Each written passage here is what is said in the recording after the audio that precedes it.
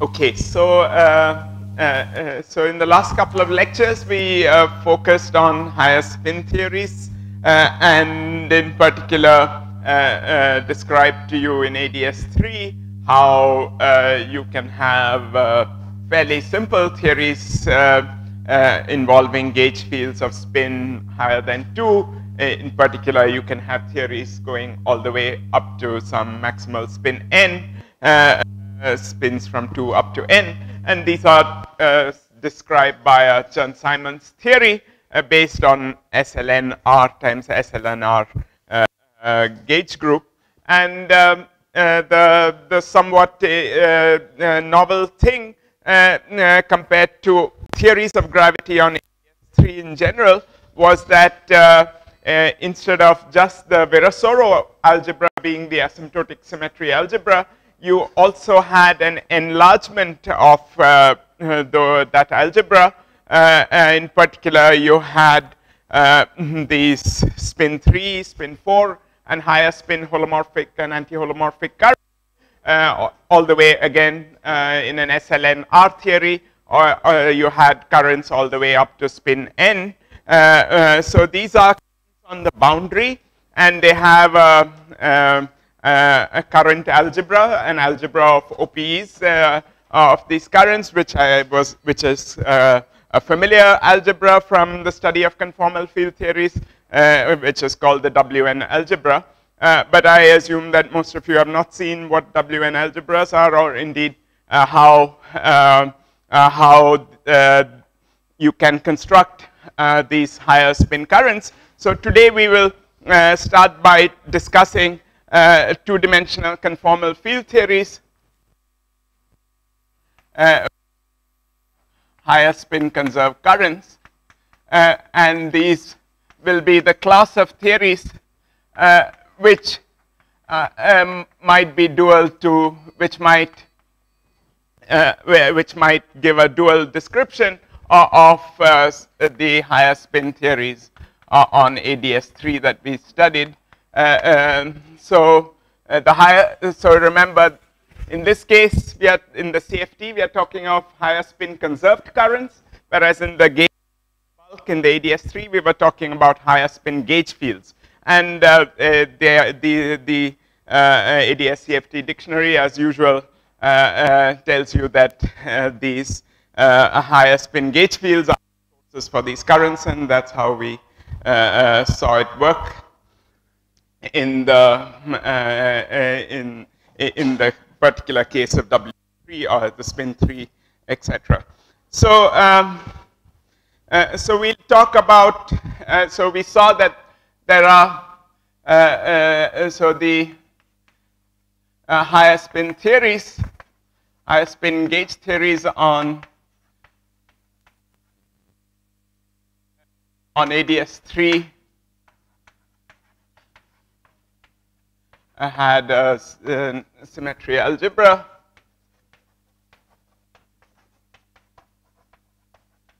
generated by these WS holomorphic and plus the anti-holomorphic, so generated by these currents of spin S. And in particular, this is itself somewhat surprising because in ordinary quantum field theories, in usual quantum field theories, in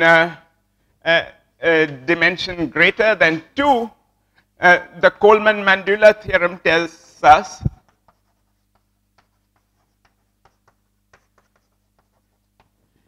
implies there are no conserved charges of spin greater than 1 or currents of spin greater than 2, conserved currents of spin greater than 2. So that's a very important feature of quantum field theories, which is to do with the fact that if you had these higher spin conserved charges or currents, you would, the scattering okay, I should say in interacting in d greater than 2, there are no conserved charges, because if you had an interacting theory with these higher spin charges, you can, it's at least not difficult to argue that the scattering would be trivial. So in other words, they would be essentially free theories. So, so the presence of these higher spin conserved currents strongly constrains scattering amplitudes in your theory, and therefore usually you don't have any such objects. So of course we are talking here about currents in a two-dimensional theory. So indeed in 2 dimensions you can violate the Coleman-Mandula theorem, or rather there is no theorem for the 2-dimensional case. And there are many quantum field theories, so-called integrable quantum field theories, which have conserved currents of spin greater than 2. Recently this was strictly speaking, this was for interacting quantum field theories. The original Coleman-Mandula theorem was for a theory with a mass gap, so that you can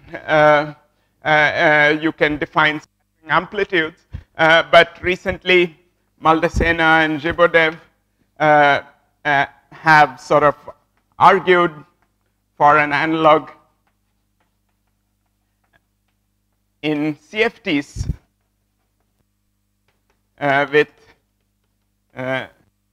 d greater than 2. So in conformal field theories where you don't really have scattering amplitudes, but nevertheless what they showed is that at least a subset of the correlators, namely those of the higher spin currents, are those of a free theory. Well, they strictly did it for d equal to 3. People have sort of gotten results along similar lines for higher dimensions.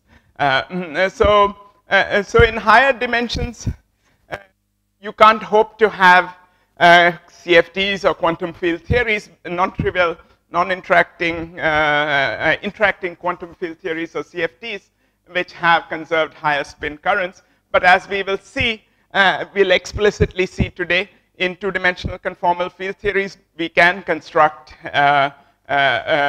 these conserved currents. So that, and you'll get an idea of how to obtain their OPE from this construction, etc. So these are general remarks. So let me. So in the case that Sventa discussed, which yes. was plus 1D, yes. the higher spin currents were not exactly conserved, but they were sort of weakly. They were weakly conserved. Yeah, I mean weakly violated. The conservation law had. Yeah.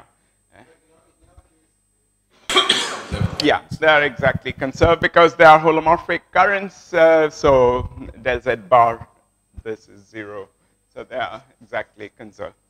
So, but even with the weakly violated, one can show that this is free in the 3 dimensions.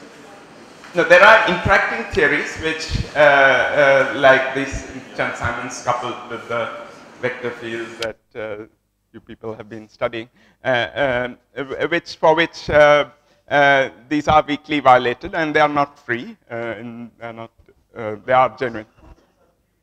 Sorry.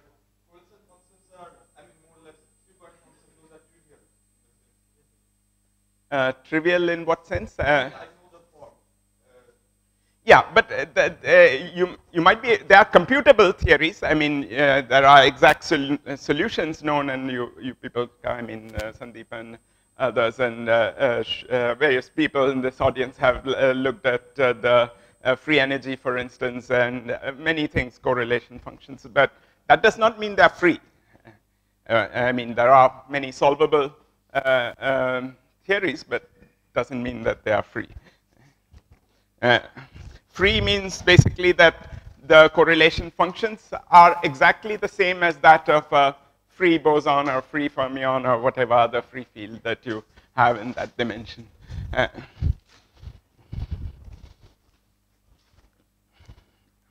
So, okay, so let's consider, let's do this sort of step by step. So constructing higher spin conserved currents.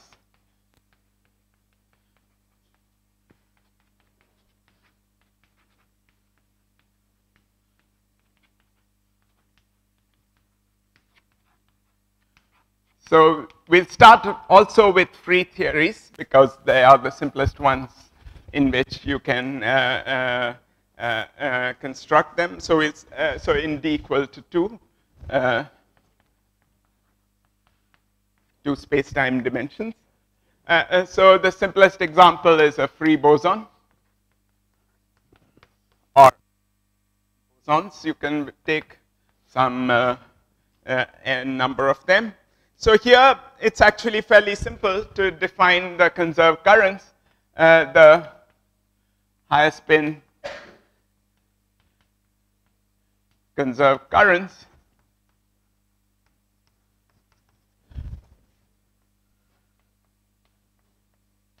so for a boson, they are essentially proportional to up to whatever choice of normalization, sorry, k equals 0 to s minus 2. Basically, they are proportional to, let me write the combinatorial factors.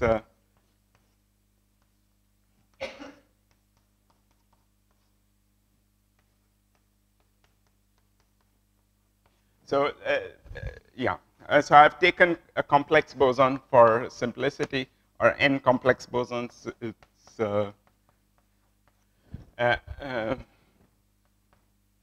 you can take I equal to 1 to some n if you wish. So forget about these combinatorial factor coefficients for the moment. Basically, they are proportional to various derivatives acting on phi dagger, and phi, you basically have the spin s term has s plus, is that correct? This is s k minus 1. So it has s derivatives, and these s derivatives, these terms are all conserved. Basically, del bar of this is equal to 0, which is why I wrote this as a function of z and z bar, only because of the equations of motion, which tell you that del bar acting on this is equal to 0. There's always one derivative, at least, so on each of the phi's. So in any case, so all the terms here are conserved by the equations of motion. So since del bar del phi I is equal to 0.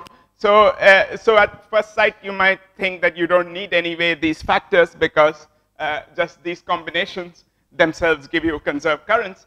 These factors are present so that this object under a global SU, global conformal transformation, namely an SL2C transformation, transform as a primary of weight S.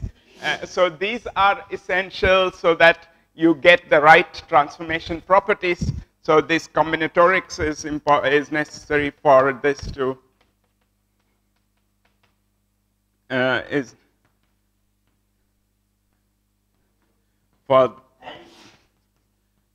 to transform as a weight S primary of the global of the SL2C transformations, namely under Z goes to AZ plus B over CZ plus D. So that's what fixes this. It's just a bit of an exercise. You can construct the S equal to piece is just the stress tensor. That's the usual stress tensor construction. The S equal to 3, you can try to write down an arbitrary combination of the 3 different terms over here and demand that it transform as a primary, and you will see that the coefficients get fixed. It's not, it's a primary under this global part. So yeah, it's a quasi-primary under the full Virasoro symmetry, but under the SL2C, it just transforms in a homogeneous way. So yeah, the additional term, that Schwartzian derivative term, vanishes for the SL2C piece. So once you have this free field, well, strictly speaking, you should consider this thing normal ordered, and then you can consider the OPE of 2 of these. And so, well, I won't write out, let me not write all the, I'll just write it very schematically. Because it's just a free field computation to compute their OPE. You just do Wick contractions. And what you see is that the leading term is one where you have 1 Wick contraction, and that will give you a term which is, it's easy to see that you'll have S plus S prime minus 2 terms. It'll be you'll get a field like this, and then S plus S prime minus 4 plus so on, and up to some constant piece, central piece. Well, the central piece will be if S is equal to S prime. So there's a simple OPE. It's a linear OPE in this particular case. It's just a free field OPE. But this algebra of this OPE, by the way, there are coefficients here which will depend on the spins and so on. So I'm not writing this out, known in the literature, just a few cumbersome expressions in terms of hypergeometric functions. It's nothing very illuminating about that. And this algebra is called, this algebra has a name. It's called the W infinity algebra. There's a family of algebras called the W infinity algebras, which I will mention more about. But this is that algebra at when the parameter lambda. So there's a 1 parameter family of algebras. When this parameter is equal to 1, that's what this algebra is, has a name. So okay. So so that's free bosons. You can do something very similar. Yeah. No, sorry. This Q is a subscript which actually says quantum. There's a classical version whose structure constants are a limit of the quantum. So here I mean the full quantum algebra. Yeah, this Q is not a parameter. It's just to refer to the fact that it's the quantum algebra. There's a 1 parameter. Right now, it is just a name. And there's a 1 parameter family of algebras involving higher spin currents.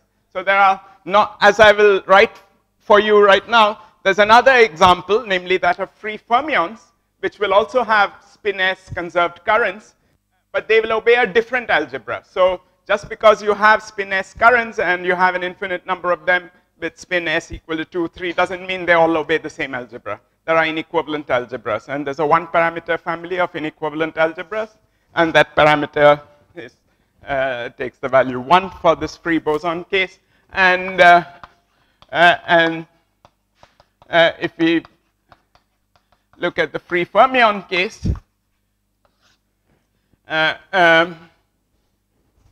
So in the fermion case, you can do a similar thing for, say, Dirac fermions.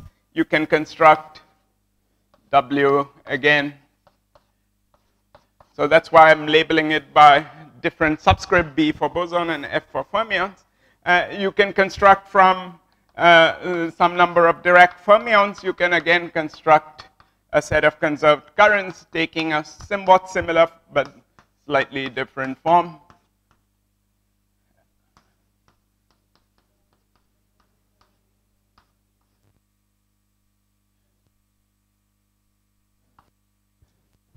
So,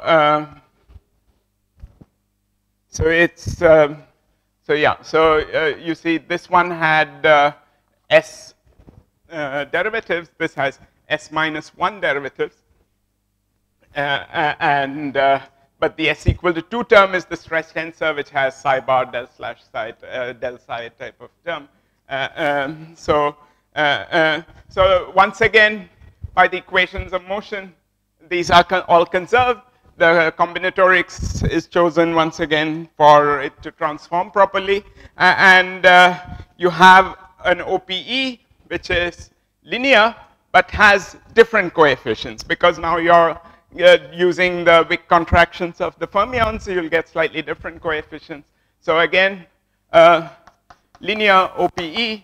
So by the way, I should have mentioned it, but S goes from 2 to infinity, both cases. So here you get conserved currents of all spins. And they have a linear OPE. In a way, you see from the OPE, you're forced to do that because you start with, say, some spin 3 currents. The 2 spin 3 currents will generate for you a spin 4 current, etc. So, to close the OPE, you need an infinite number of such terms. So there's a linear OPE, and that defines an algebra, which is again in this family, taking the value lambda equal to 0. And so this is another element. So these algebras are all, so actually maybe there's a hidden parameter which I've been suppressing, an implicit parameter which is the central charge, which is part of the algebra, just like the Virasoro algebra. So there is, if you wish, 2 parameters, the central charge and the parameter lambda.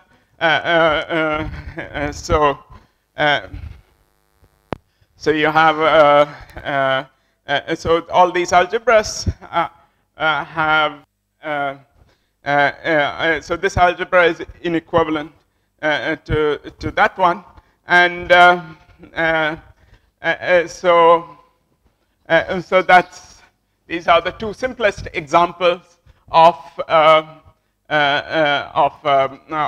higher spin conserved currents. But you see in these examples, you're forced to have the whole lot of them.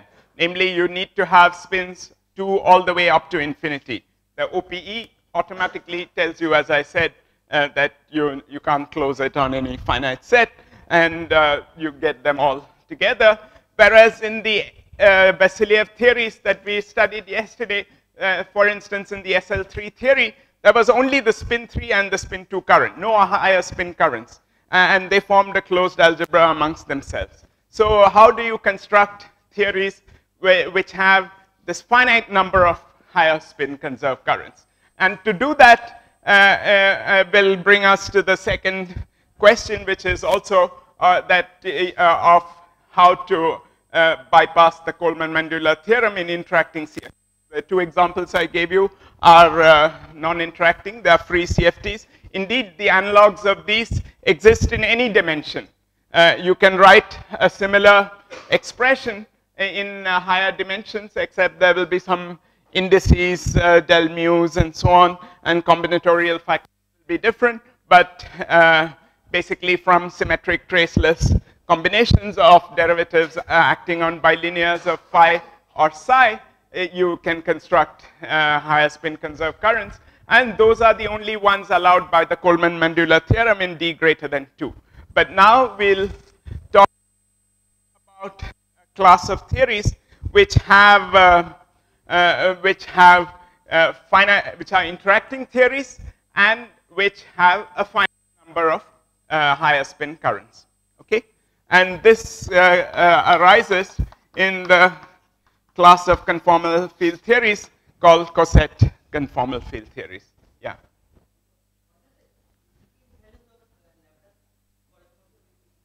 There are theories, we'll see. The free theories are basically these two, but all the in-between values correspond to interacting theories. Yeah. You could actually have the S equal to 1 current as well. You want to, if you truncate, then you get a slightly enlarged algebra, the W1 plus infinity algebra. If you sort of project out that, if you look at states with only this, it's related to this W infinity algebra. So you could indeed, you could write down the S equal to 1 charge current as well, U1 current as well, but yeah. Okay, so these coset conformal field theories are probably a little bit unfamiliar to people, but maybe you have seen the following archetypal two-dimensional interacting conformal field theory, which is called the Wess-Zumino-Witten conformal field theory. So what is the Wess-Zumino-Witten conformal field theory? Is based on a group G, and it is basically a theory of built from currents that you construct from a group valued field. So the action of the Wess-Zumino theory with gauge group G is essentially something like K times some normalization, and then you get some G inverse del G with a trace over this thing, and this is a sort of a term like two currents, bilinear of currents, but actually it's not a conformal field theory by itself.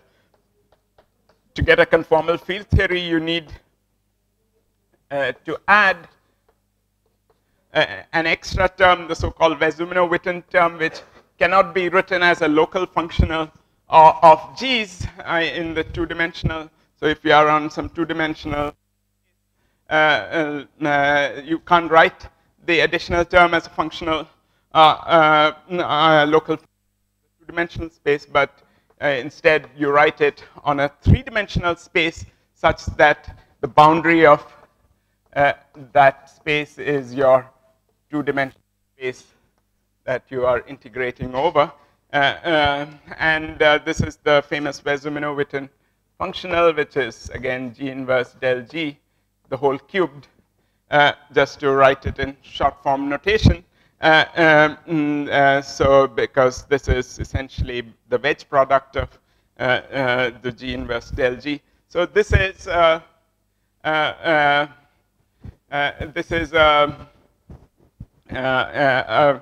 famous example of an interacting conformal field theory, which is in fact exactly solvable.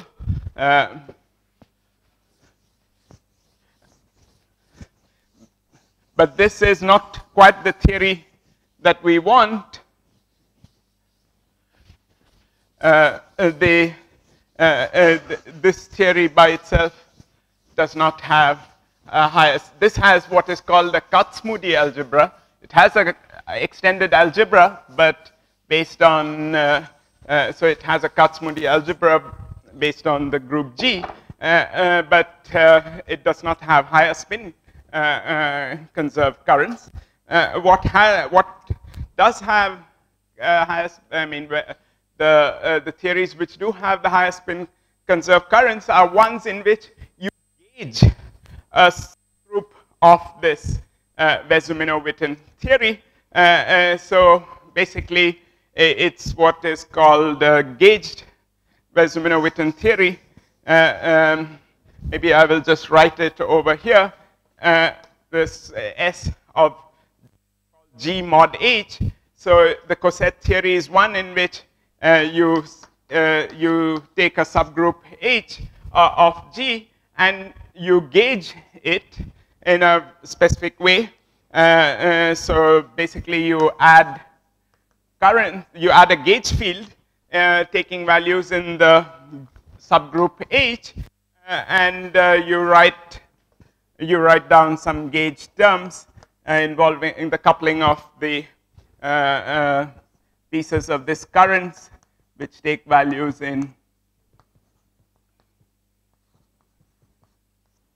So, well, this is something like A bar. So you have a anti-holomorphic components. Maybe I'll just write it very briefly without explaining it very much.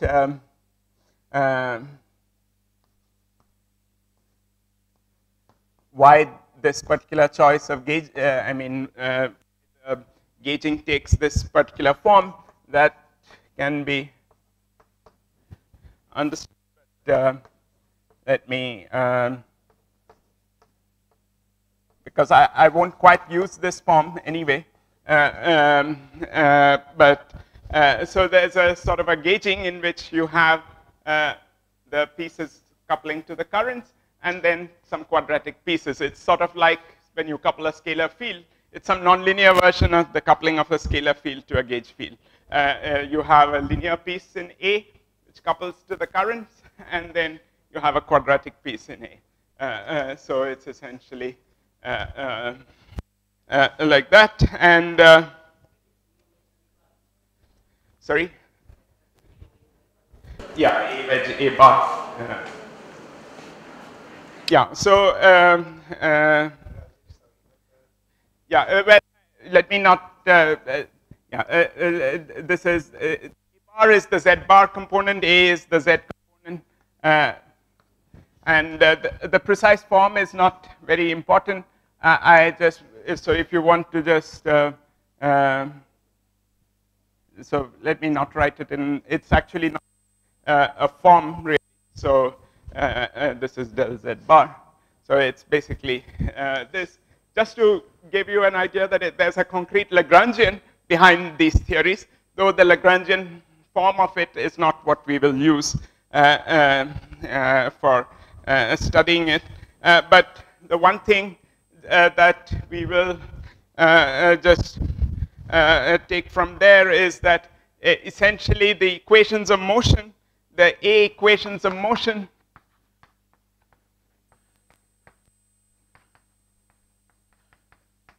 set the H currents, the piece of the currents which belong to the subgroup H to 0.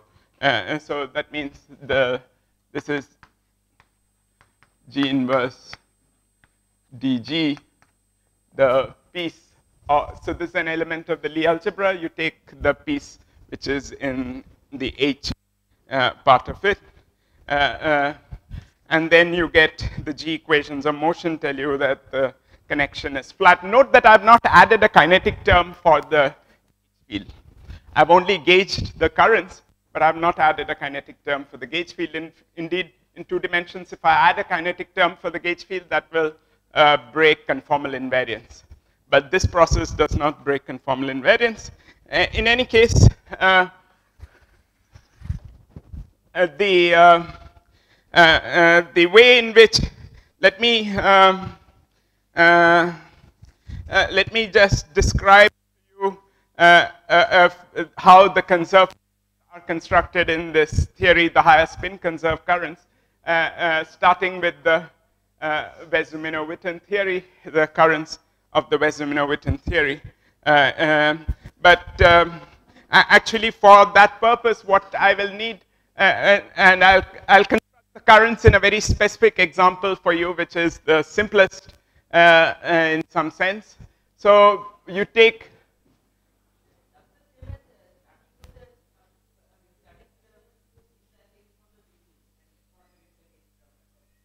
sorry, and G/H in the beginning. G/H is not a group. So you can't start, I mean, what do you mean start from that? So in general, G mod H is not a group. Yeah,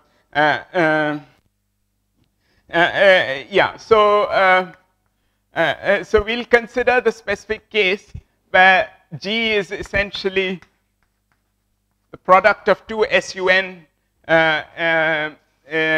gauge groups, but one which we'll take at this level K. So this level K is, in fact, it's very, these Weisser-Minowitten theories are closely related to Chern-Simons theories. So the same object that appears here, they're both called the level outside the action. And they will take the second one to be at level 1. So what that means is that you start with a Weisser-Minowitten theory with, which is the sum of two Weisser-Minowitten theories based on, one based on SUN at level K and the other based on SUN at level 1. But then you gauge SUN, which is the diagonal subgroup of this SUN times SUN, and then its level is sort of forced to be K plus 1 if you think of the currents of the SUN plus the SUN diagonal, the currents. So in other words, there are, okay, so you can define currents of these like I did over here. So there, I'll call these currents JA. A goes from 1 to n square minus 1. And here I'll call this JA2. So there are two sets of currents. And this one, the diagonal one, is one in which you take JA1 plus JA2. So these are the currents of the diagonal theory. And that's the one that you're setting to 0, in a sense, by the equation of motion. Okay, so in this example, it will turn out to be, well, at least I'll be able to convince you, I hope, how that the construction of higher conserved currents is feasible, even if it's a bit technically complicated, but at least you should be able to see that you can construct these higher spin conserved currents in these theories for n greater than 2. For n greater than 2, these theories, well, in general, these theories, well, I can say the statement I'm going to make doesn't require for these theories, there are conserved currents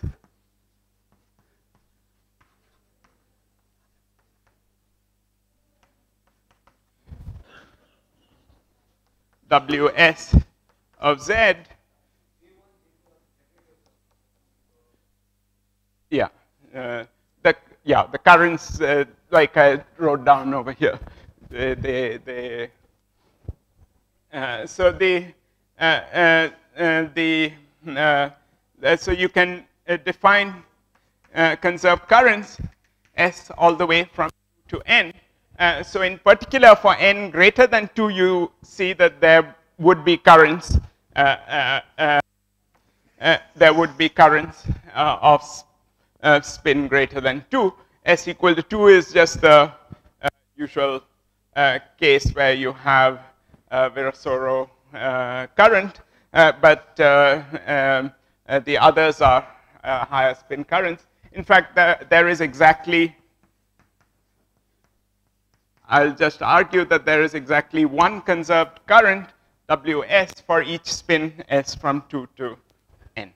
So in these theories, the other theories, there are higher spin conserved currents, but typically their multiplicity grow. But these are the simplest in that you have exactly one conserved current, but you don't have an infinite number of them. In general, you have one at each spin up to a maximal spin n, where n is the same n that appears over there. Okay, so this is what I will now try to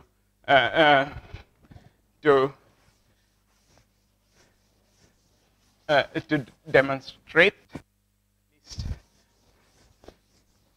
give a, in principle, construction of them, which at least I'll do it for the cubic case, and you'll see that it should, the logic generalizes.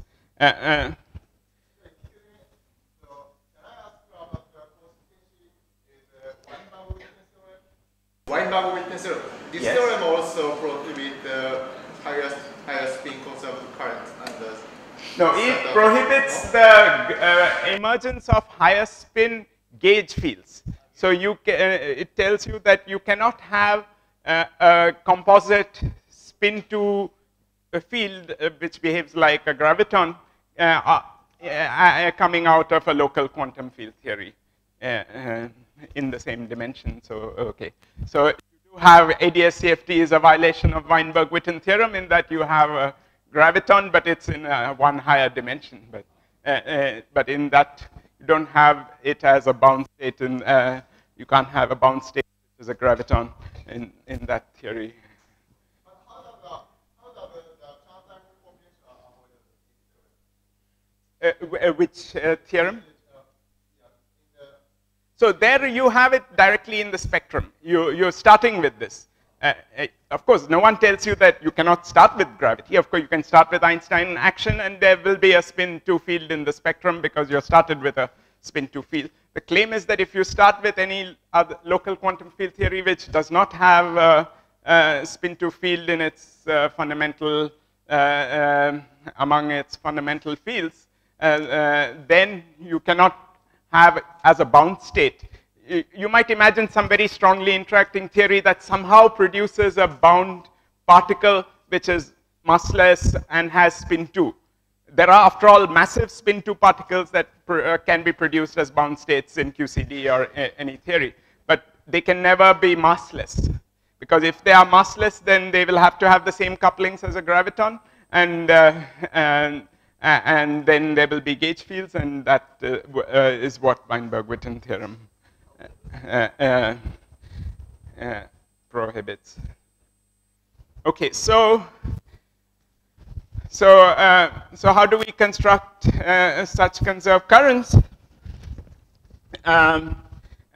So the main thing to note is that in SUN, in the group SUN, there are invariant tensors or Casimirs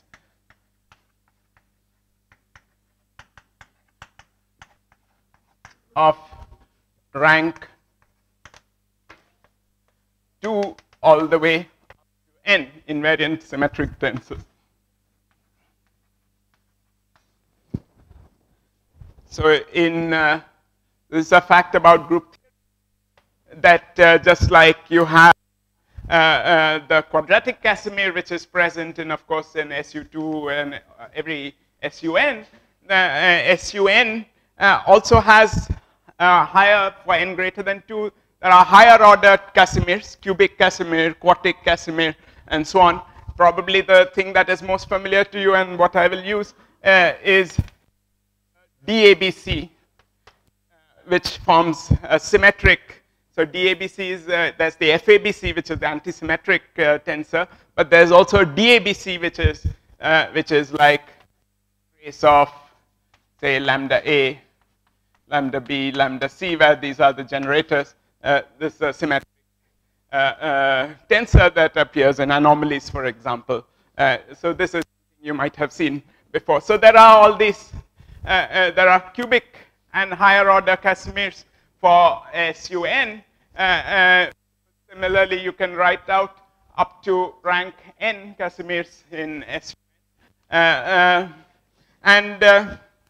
And from these, let's construct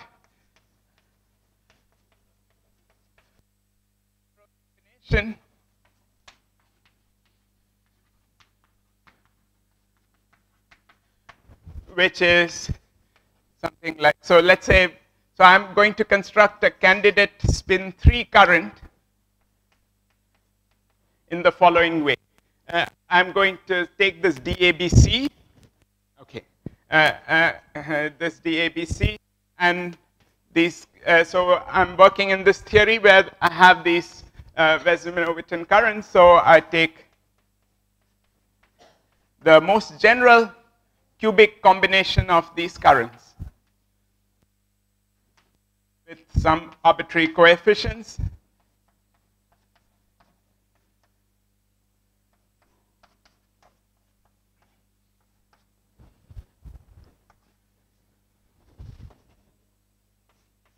So I'm just writing out all the possible terms that you can have from the cubic terms that you can write down involving these cubic terms involving these currents. So we have two currents, and so we can write down four terms essentially from the cubic terms involving different numbers of the 1 and 2 currents. So there are four possible terms you can write down. Okay, so so consider a general combination like this, and now the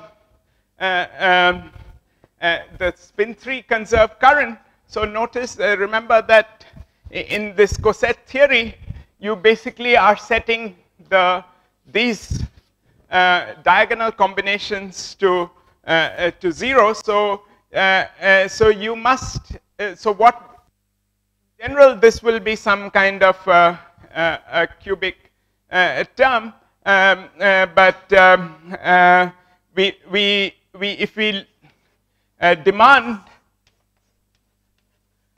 that it commutes with the with JA1 plus JA2 with this diagonal currents that generate the H currents, then we get a combination. Then we essentially get a unique set of values for the AIs.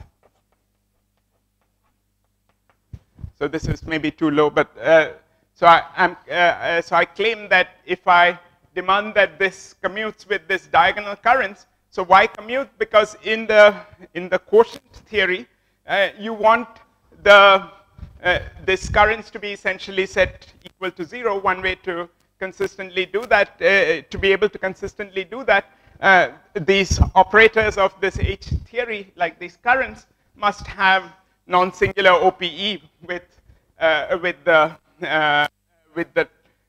objects in your quotient. So if you want to construct an object like this, which belongs to the quotient theory, then it must commute with these currents of the H, and so that you can consistently set it equal to 0. Yeah. J's are currents, which is to say spin 1 objects in either the first SUNK Yeah. or SUN, Yeah. depending on the label 1 or 2. Yeah, exactly. Okay. So that's this thing. These are in the SUN level K, and these are in the SUN level 1. So now you know the OPE of two currents in an. So essentially, you get something like this. So in general, if you have some Z and W, you get something like this. I might be missing some factors, but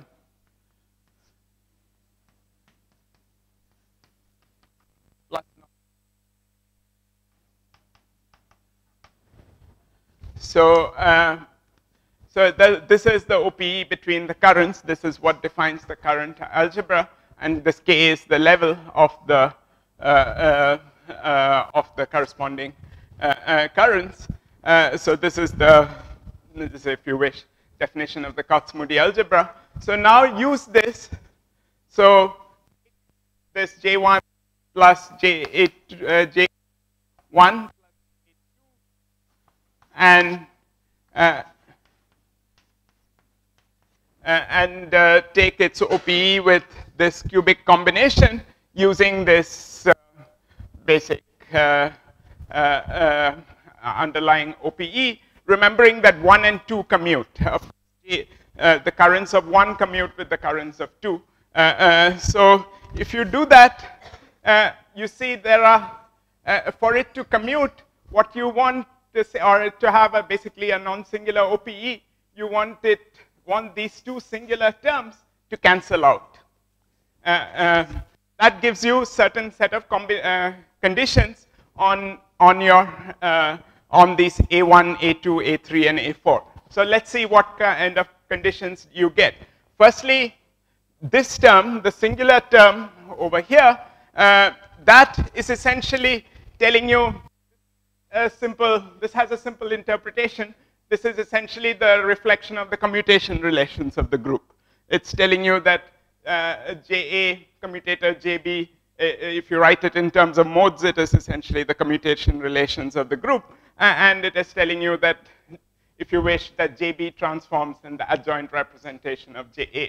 So when I take JA1 plus JA2 and commute it with this, because this is a cubic invariant, because this is invariant, it's a Casimir, this will, by construction, will not appear, because it will, it's just telling you that it's just rotating by the adjoint action in the group. So this term will not appear. The thing you have to make sure is, the non-trivial piece is to ensure that this singular piece doesn't contribute. So let's see what you'll get from a term like that. So the singular piece proportional to 1 over z minus w square will take the form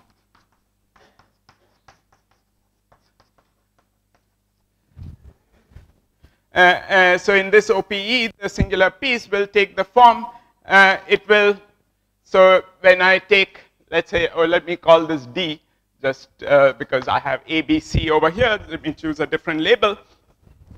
So when I have this and it hits any of these currents, I'll get a delta function. So it will set it equal to, it will set the particular one label that it acts on, it will set it equal to that A or D or whatever is the free label, and you'll get something which involves bilinears of currents, because the two pieces of the current go away and this is just a number, the level. So the general term will be of the form some B1, sorry, some DBC times B1 JB1 JC2 plus B2 B2 JB1 JC2 plus B3 JB2 JC2. So even without doing any calculation, you can see that the general form it must take will involve bilinears, and basically the free index has been set equal to the index that I have over here because of this delta function, and I will have the ABC is always there. I'll have bilinears of the currents, and the bilinears, the most general bilinear of the currents is of this. So even without doing any calculation, one can see that it must take form. Of course, these coefficients B1, B2, B3 will depend on A2, A3, A4. It will be some linear combination of these levels, K1, etc. So yeah.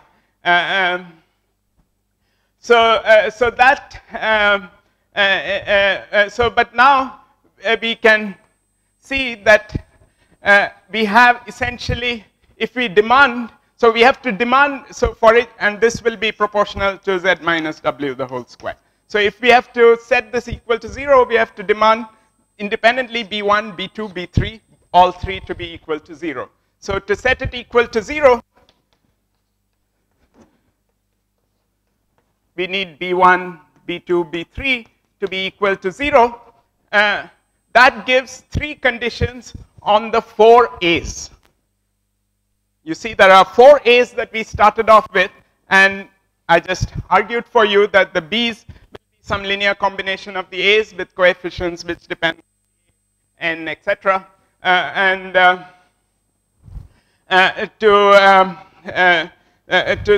So setting B1, B2 equal to all these 3 equal to 0 gives 3 conditions on the 4 AIs. So therefore, there is one combination which is one combination of the AIs will be left over, so that I can choose one which is just an overall scale piece. So because this is homogeneous in all the A's and the B's, so I have basically 3 conditions on the 4 variables. I have essentially up to an overall factor. I have a unique combination of these currents which will commute with the J1 plus J2.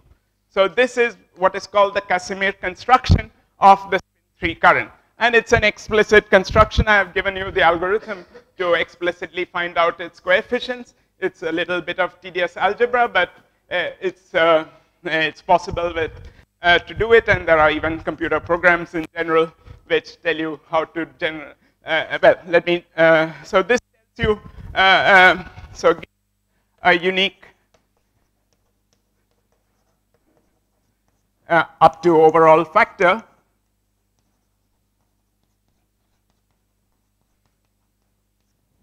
unique combination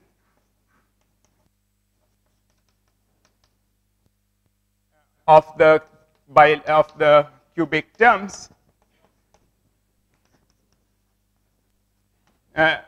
So you get a cubic combination which is a coset, which is holomorphic, and therefore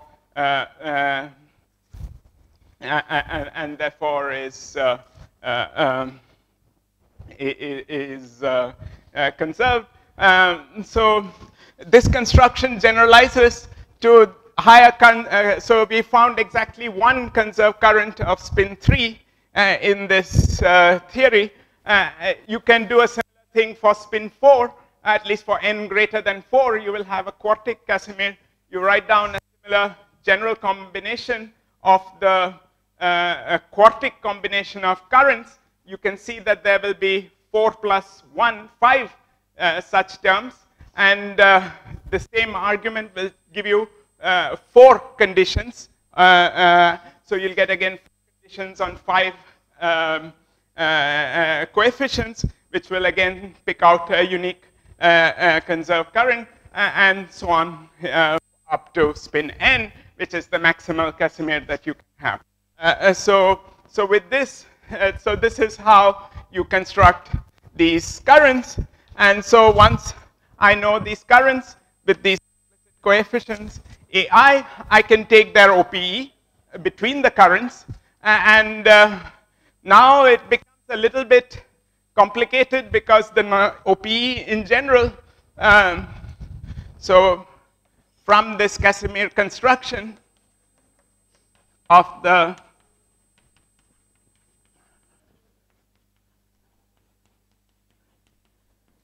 of these spin S currents in the G mod H theory, we can derive their OPE. So once again, their OPE is fixed by the basic OPE of the current. This OPE, so in the case of SU3, for instance, where you have only spin 2 and spin 3, you can work out the OPE of the spin 3 current 3 with the stress tensor and you'll see, of course, that it's a weight 3 object, which is sort of obvious from here itself. But more non-trivially, you will see the OPE of W with itself. One will find that it's not obvious from what I have written here, because it might seem that in OPE of W with itself, I will generate terms which will involve higher combinations of currents, but it actually turns out that it truncates.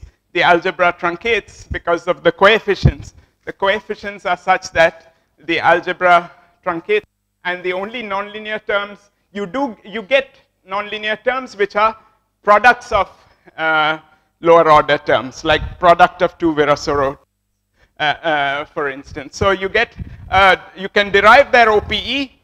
It is a nonlinear OPE.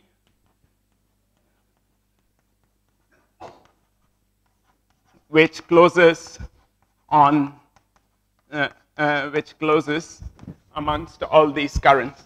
So, so that part I can't show you, but but at least you can see that the currents can be explicitly constructed, and these are in general interacting theories, because I should have said it maybe right here itself when I talked about these G mod H theories. So, so in fact, this construction I could apply even for the stress tensor, for just the quadratic Casimir.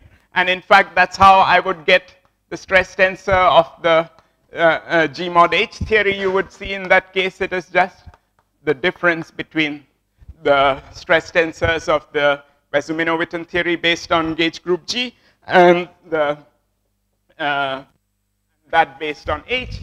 Recall that in a Weissman-Witten theory, the stress tensor is a quadratic combination of the currents. It's a, so this one will involve a quadratic combination of J1, J2s. This will involve the diagonal currents.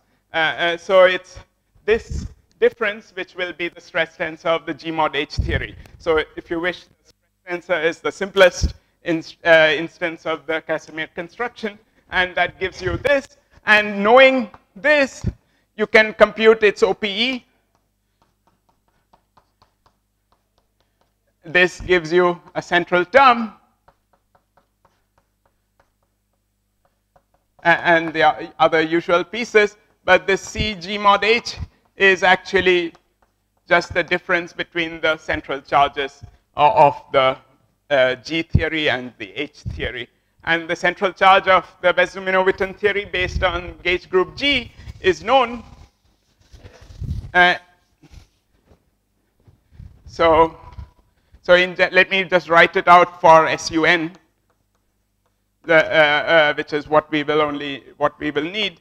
It is K into the dimension of the group, the level times the dimension of the group. So this is for the theory with level K. So SUN level K. So it's K times n square minus 1 divided by n plus K. So, so that's the central charge. In general, you see this is not an integer. And if the central charge is not an integer, it's not some free boson or free fermion theory, because a free fermion has half integer and a free boson has an integer spin. So if the central charge is not an integer, you can immediately conclude that it's not a free theory. And in particular, for this case, for this particular G mod H, the central charge in this case is just the difference between the central charges of these two minus the central charges of this. So it is C SUN K plus C SUN 1 minus C SUN K plus 1. And you use this formula. And when you simplify, you find it takes the following form.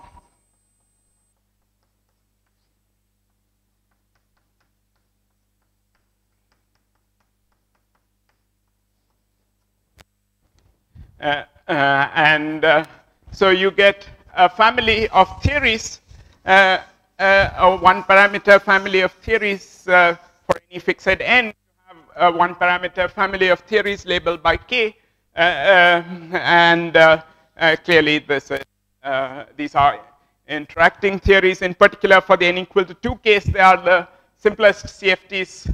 Other than the free CFTs, they are the simplest ones that you can study, the so-called Virasoro minimal models. Much is known about these theories. These are what are called the WN minimal models, because they have WN symmetry. The n equal to 2 case is what is called the Virasoro minimal model, but in general, these are called the WN minimal models. And they have these higher spin conserved currents, and so exactly one at every rank. For holography, so I will just stop by having set all the stage for all the different ingredients. I'll just say, I'll stop by saying that for holography, what we do is take a large n limit. Oh, by the, okay, a large n limit of these theories a la Toft.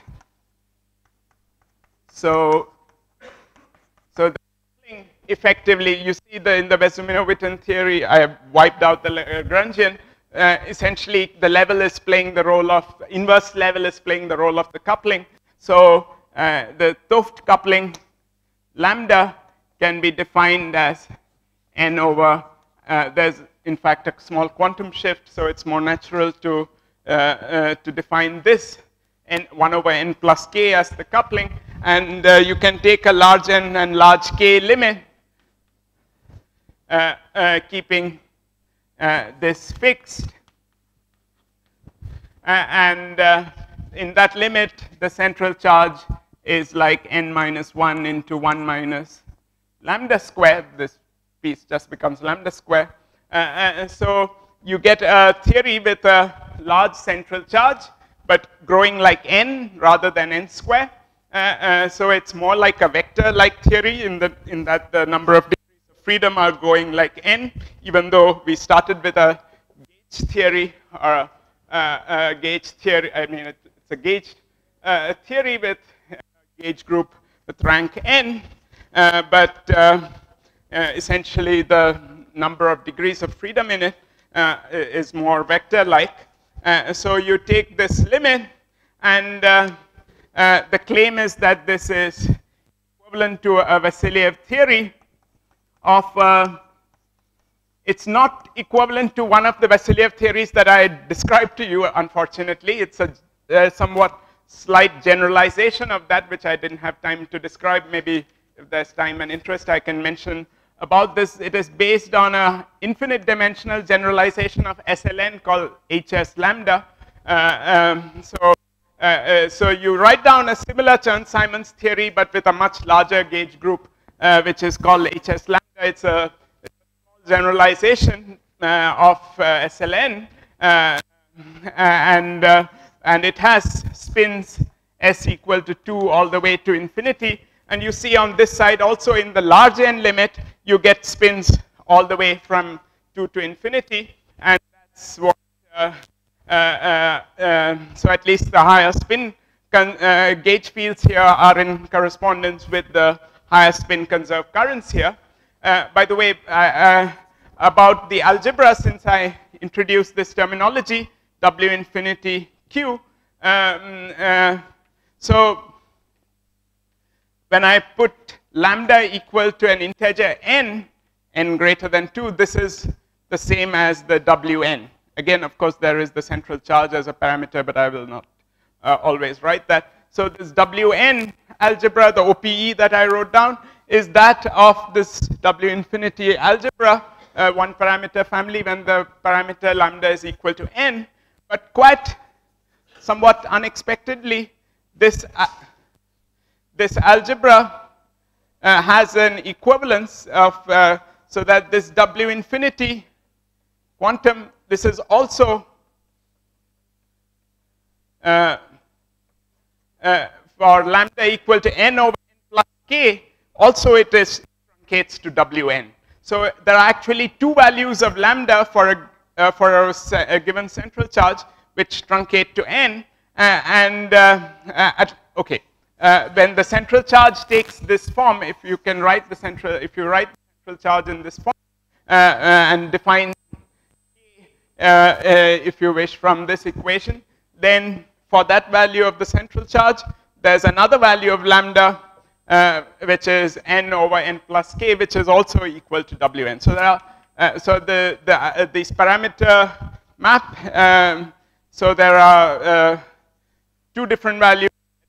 Well, there's a third value which is negative, but if you restrict values of lambda, there are two different values of lambda which correspond to the Wn. So it turns out that at finite n, so here on this side, on the field theory, we are taking a large n limit of these Wn's, taking n going to infinity. So naively, you might think that you're going to W infinity of infinity, lambda going to infinity, but secretly that's the same as W infinity of lambda by this sort of duality that you have in the symmetry algebra, this equivalence you have in the symmetry algebra. So it's actually W infinity of lambda, where lambda is this combination, and indeed that is the symmetry algebra for the Vasiliev theory, also based on this group lambda. So I've used the same lambda here, meaning it should be identified with this parameter here. So anyway, so that's, there are many things to be said there, which I don't have time now to talk about. And there are, yeah, so many, but at least you got a concrete glimpse into some aspects of this Vasiliev theory and the dual CFTs, which will hopefully enable you to penetrate the literature. So thank you very much.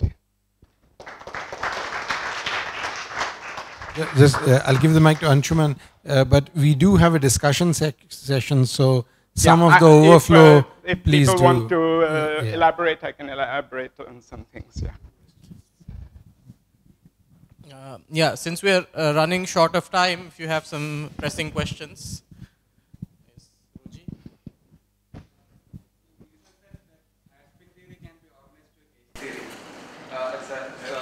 In the Stern-Simon formulation, yeah.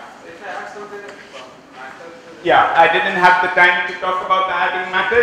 In particular, actually, in this case, I do have to add matter. I have to add a complex scalar, but the matter coupling is quite constrained. The mass, for instance, is fixed. I can't add a scalar of arbitrary mass. To a theory like this, I need to add a mass which is lambda square minus 1. And the couplings are all fixed. It's a completely unique theory once I specify lambda. So the matter couplings are possible, but they are fixed. And in general, in the supersymmetric cases, you can add fermions as well.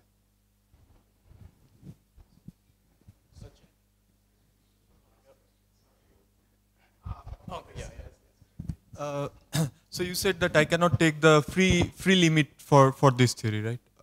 Free limit means? I mean, I have two theories, free fermion and free boson, so that cannot be obtained from this theory? In some slightly, they can be obtained in a somewhat tricky limit, because you can, in principle, take lambda going to 0 or 1 here.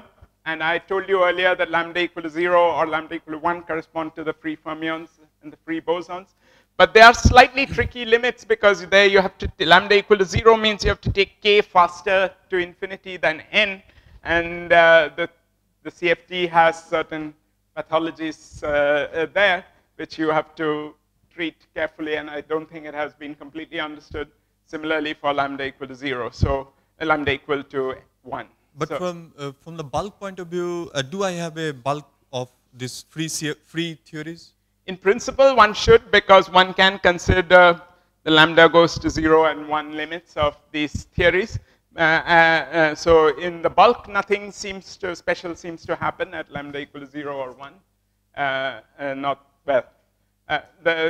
there are a few special, potentially problematic things, but at least nothing obviously seems to go wrong in the bulk. So, but those two limits, I think, have to be dealt with specially and have to be dealt with care. It's safest to stay away from there. So lambda here is by definition defined between 0 and 1. I forgot to mention. But n and k are both positive integers, so lambda by definition is between 0 and 1. 0 and 1 are the two endpoints which correspond to these free theories. So,